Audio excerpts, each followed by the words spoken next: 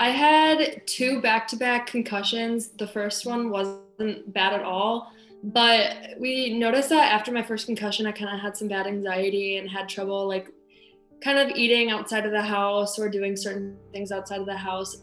And it wasn't very restrictive. But then I got my second concussion, and for that concussion, like I went to the hospital. It was months of rehab. I mean, I had to even like relearn how to walk without help. My anxiety became super restricting to the point where like I really couldn't leave the house.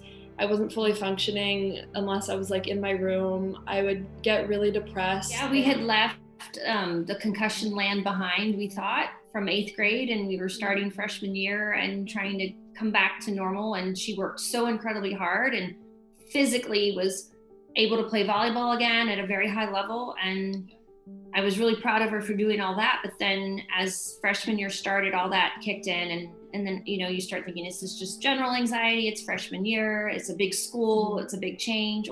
And then all the little things, it's like, there's really something else going on. And then because of the concussions, we just didn't know. We just needed like complete help, because at this point, to make her work again so hard without having a specific diagnosis. And that's where the Amen Clinic came in, because the idea of having a brain scan to first say, hey, is your brain healed from the concussion enough where all the, you know, like therapies would help? That's one question to answer that nobody could really answer for us.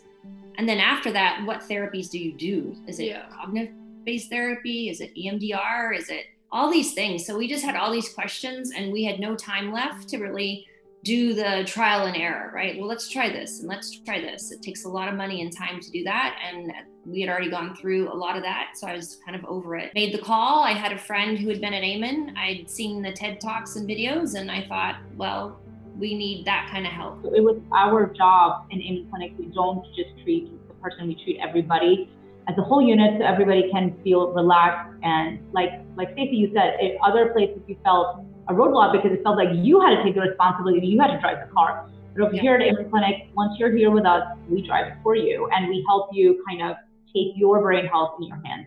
You didn't want to just give me a pill in order to fix a problem. Like, you wanted to look at it very holistically. So like, can we medicate it? Can we treat it with food?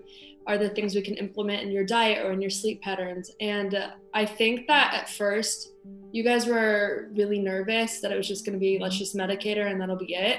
But Amen Clinic really helped treat my brain injury holistically, just because they didn't go straight to just medicating. It was first, let's try vitamins. If that doesn't work, we're going to implement a new diet. And if that doesn't help, we're also going to work on your sleep. And if all that doesn't help, then we're going to medicate you, and we'll go from there. You know, we came to Amen for her, but stayed for me because, because I'm like, I needed that too. We had already done a huge rehab that was very frustrating and exhausting.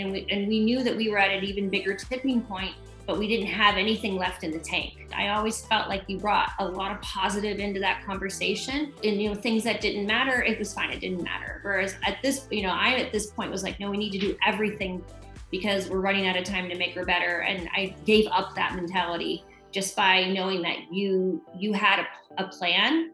And I was so comfortable just sitting back and being like, okay, I don't have to do that anymore. Because in the other process, I was managing everything. I was managing all the doctors and communicating between all of them, gathering the resources. Horrible. It was a lot. And finally, I'm like, no, I actually have someone who understands all of that, knows how it all fits together as a puzzle, and even better than I could ever figure out. And I'm done. I'm just here to be a mom again, which is what, you know, you gave me that back. I could be her mom. I just cannot believe that for someone who had misophonia and anxiety, double concussion, COVID, going through adolescence, came out on the other side. I never thought as a mom I would see all that.